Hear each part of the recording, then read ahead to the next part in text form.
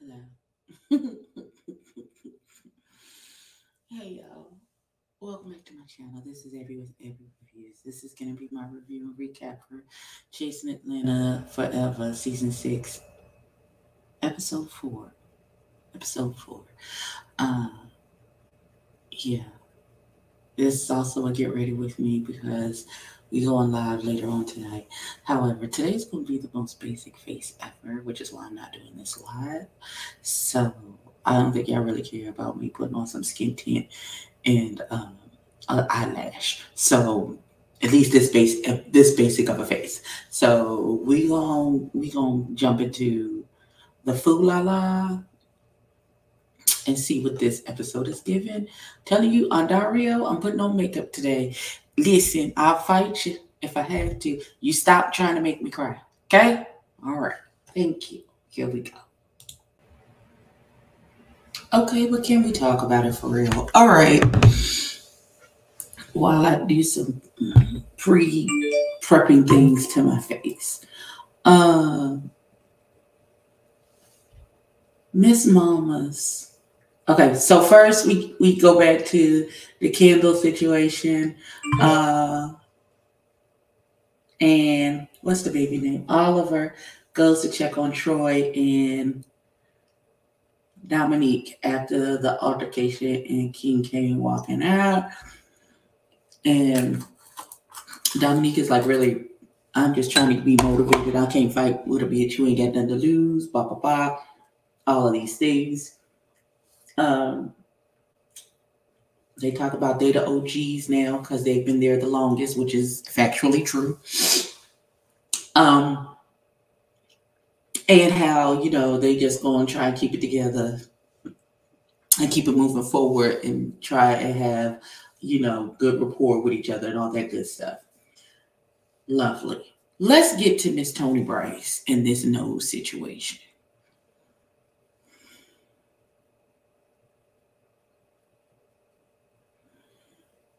Like, I am genuinely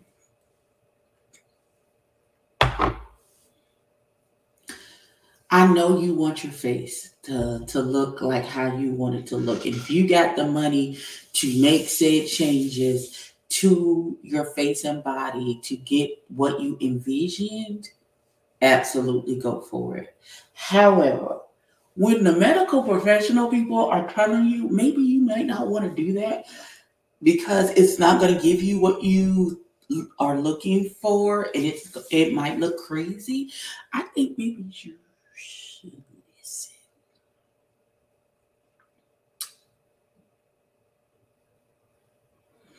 And everybody feels differently about their facial features and their structures. Miss Tony has an issue with her nose and how it looks on her face, and how I think feminine it looks on her face. I don't know. Her nose looks feminine to me. So who is me? What do I know? And I am not a person, because there are things that you can do with makeup. We all know you can contour your nose and make it look thinner and more pinched and keep a button, boop, and all of those things. I am not a person who contours my nose because I like my nose on my face. I feel like if it was narrow and like the little ski slopey little button boop thing, it would make my face look funny because that's not the nose that belongs on my face. But I get people who have that it's an insecurity for them, and if you have, like I said, if you have the money and the means to fix it, then by all means, please do so. But I'm just concerned. Like, I'm all for advocating yourself because doctors don't know everything. They do not. I'm not even going to pretend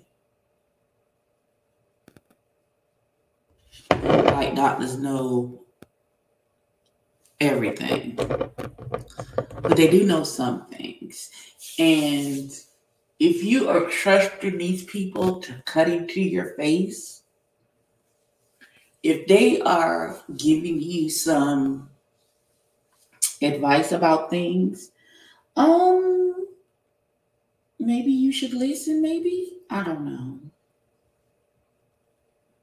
I'm gonna have to recheck this now because she's not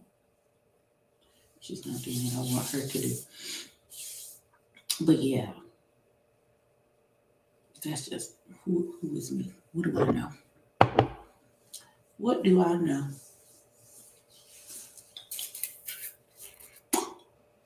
What do I know? I don't know. It just seems like, because you see people who keep getting surgery after surgery because they're in search of this perfected look in their head, and then they get so far out there they don't look anything like themselves. So I'm always curious as to, why do doctors allow these people to continue to get surgery after surgery after surgery? Like, you look crazy. After a point, you don't look crazy, baby. Please stop. I don't know. And she's talking about eventually getting a nose job. She just got something else called aeroplasty, and she actually wants the rhinoplasty, which is a permanent solution to this. But I don't know. It's something about it just didn't sit right. I don't know. But we gonna continue.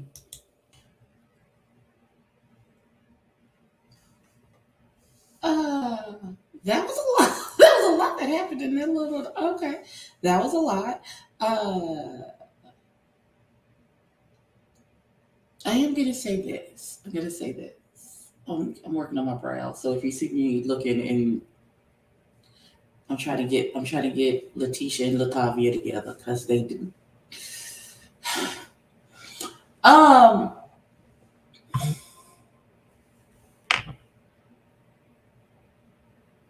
Child, I don't care. I do not care. Hold on.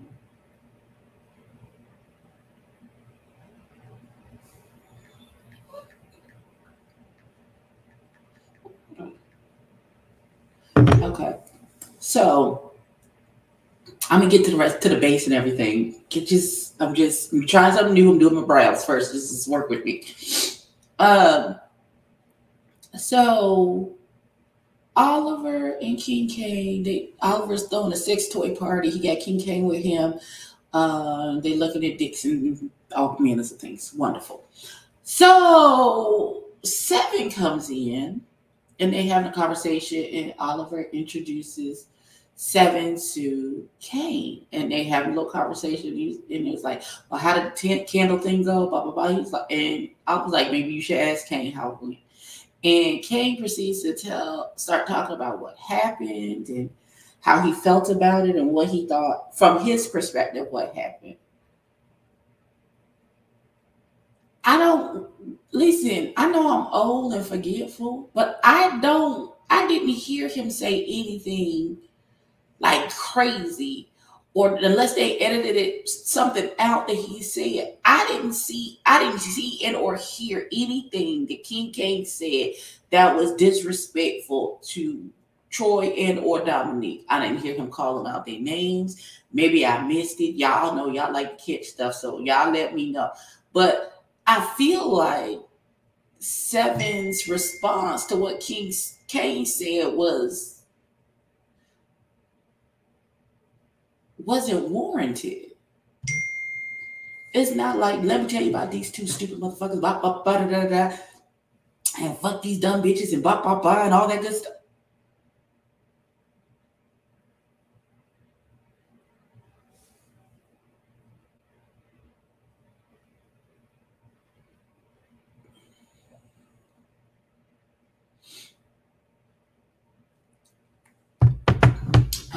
Yeah, I didn't see.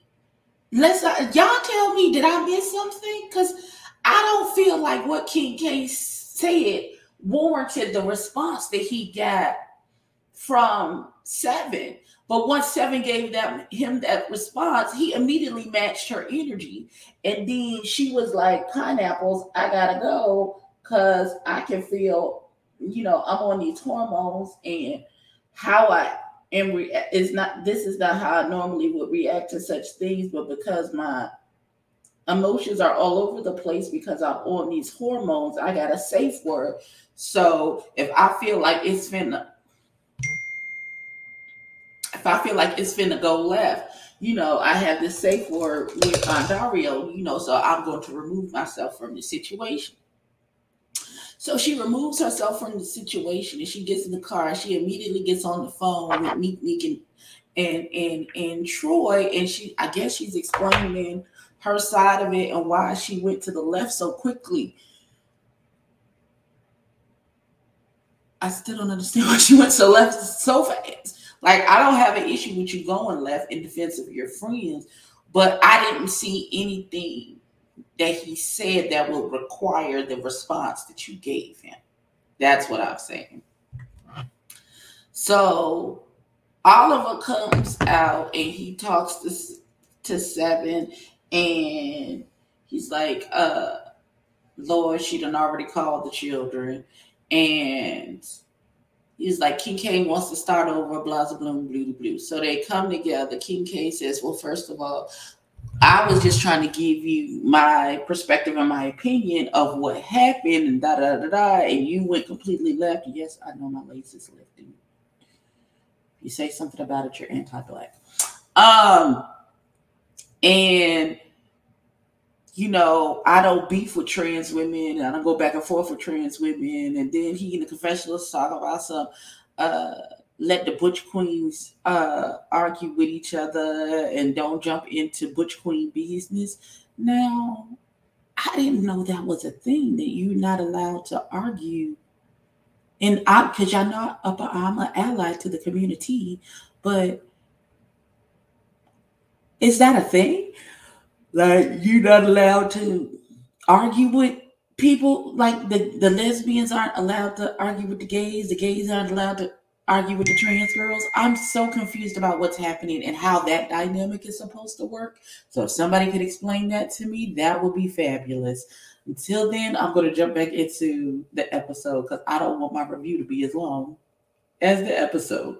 I'll be right back. Okay, so our next scene is with our lovely Mr. Tonka. Well, first, no, I take it back. It's with Tramel.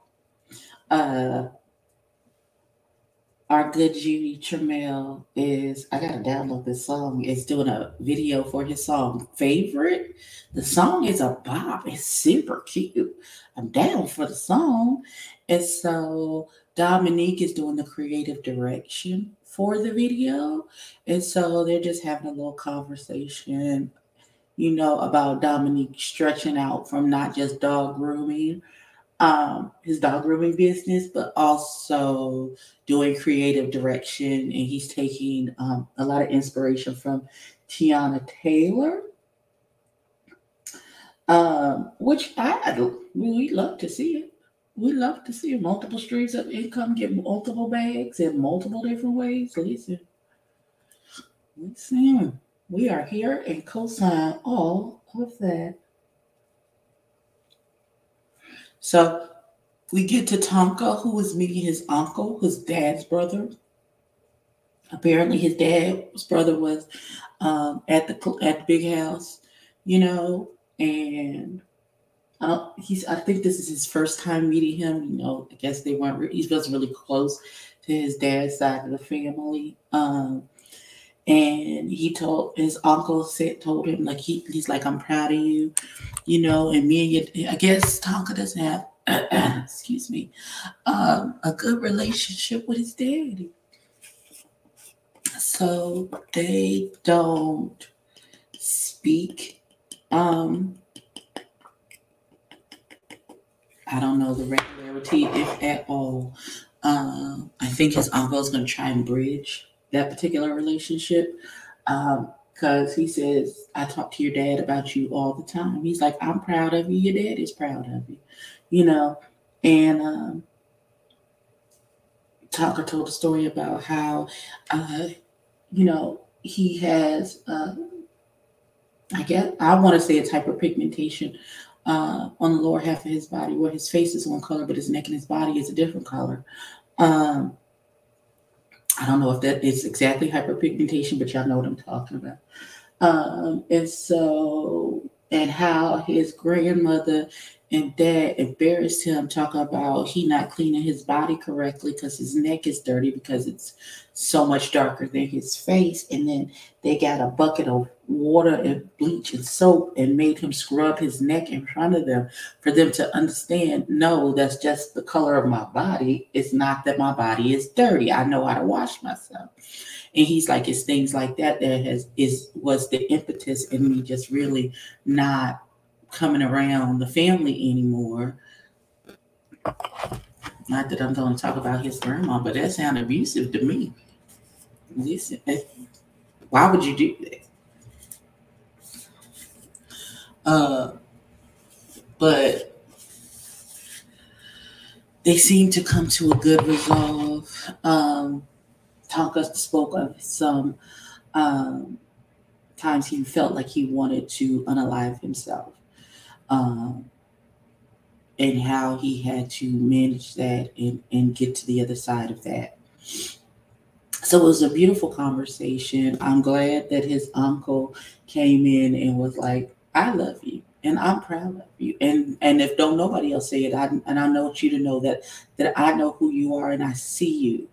And I still love you and I'm proud of you, which is all any child wants to hear from their family. That's all. That's really it. So that's how that segment ended. We're gonna jump past the next commercials and see what else is coming. I have come to the conclusion that Ondario is determined to make me cry every damn episode. And this time it's Wayne's fault. It ain't even Willow this time. So we at all over Dick and Ball's party. Right? And so they're having the conversation. And so Willa shows up. The people is there. I don't know what's happening right here. I don't know what that is.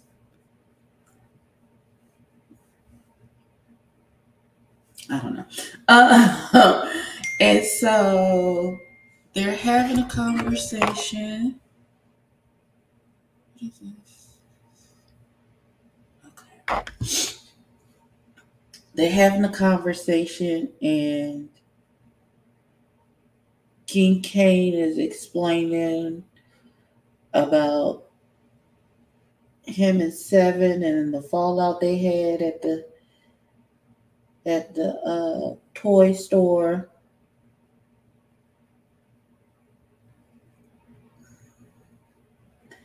And all of those things. And they say to Willow, well, Willow, we don't want you to be upset because we know that you and Seven, you and Seven are real good girlfriends, and please just judge me off of you getting to know me. Don't, because I've had previous altercations with some of the people that you're close with. Don't judge me off of that. Just get to know me for yourself. And then he started talking about he was maliciously maligned. What? When were you maliciously maligned? When did that happen? Where were we when that happened? I'm trying to figure it out, babies. I'm trying to figure it the fuck out. But yeah, talk about he was maliciously maligned and all of these things. And then they brought Kendra into the situation. And then, what's the baby's name? Jaquan starts to say, well, I think most of that wasn't even really directed towards, what's that baby name? Dominique. It was more out of hurt, and that had more to do with Wayne than it had to do with Dominique. And Wayne gets upset because, they barely communicate. He doesn't know how to fix it because they're not talking to each other.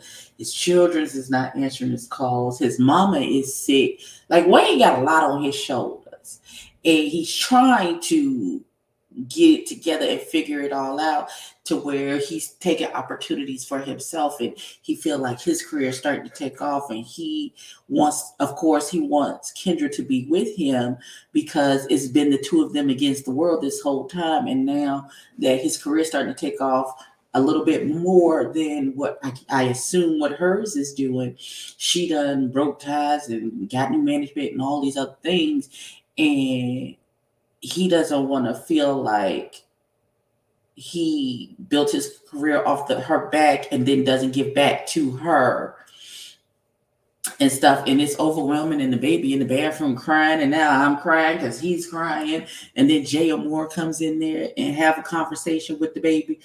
Oh, Jesus. It was a lot, but it was good. It was good to get Wayne's side, because a lot of people don't be talking crazy about Wayne like he's not a real person with real feelings. And like he doesn't have a side in all of this as well. And I've been saying for a minute, you can't pour from an empty cup, baby. Now. And you can't want it more for somebody than they want it for themselves. As much as you want it for Kendra, she got to want this for herself. You can want it for her, and put the opportunities in front of her. But if she don't want it, and she's not grabbing it, then I don't know what more you want. What can you do? What more can you do? Honestly. But they was able to get it together at the end. And that was how the episode ended. I enjoyed it. I thought I was going to make it through without crying. I got through the Tonka stuff without crying. Him talking to his uncle for the first time. What are you doing, Hope? Him talking to his uncle for the first time without bawling like a big ass baby. That's better. So I thought I had made it through the sad part without crying, and then Wayne got me at the damn end. Damn it. But this has been my review and recap of Chasing Dallas. No, it's not Chasing Dallas. Chasing Atlanta. Season 6, episode 4. I don't know numbers, nothing. I'll see y'all later tonight when we go live to discuss the episode with L, Teddy, and Really B, so we can get their perspectives. And I will see y'all then. Okay? Peace out. I know you're going to stop making me damn cry. I know that.